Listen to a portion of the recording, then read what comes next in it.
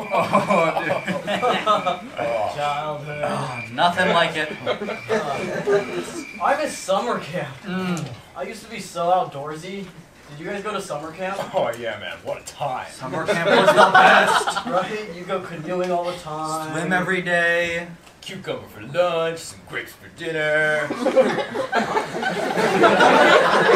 Yeah, guys, remember? Skip breakfast, swimming, cucumber for lunch, canoeing, and then grapes for dinner. Dude, that's not summer camp. It's not? Nah, man. You got sent to fat camp. Yeah, man. Dieting and exercise, that's for weight loss. Damn! I didn't realize. Man, I must have been super overweight as a kid. That's nuts, and you just never knew? Nope. Well, good thing you look great now, huh? Yeah, you must feel relieved. Thanks, guys. Yeah, but hey, being a kid was stressful sometimes. Remember all those parent-teacher conferences? Oh, every couple months, no getting out of it. My parents were always so mad at me afterwards. It would always start with, he's a great kid. But sometimes he gets distracted. And his drinking habits are not only hurting him, but the people around him.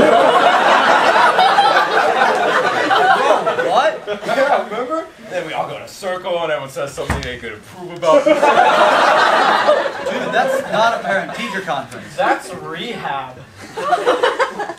Nah. Yeah, man, identifying your alcoholism and addressing the source, that's for drug and alcohol abuse. Damn. I didn't realize. Man, I must have been super alcoholic as a kid. That's crazy. And you just never knew?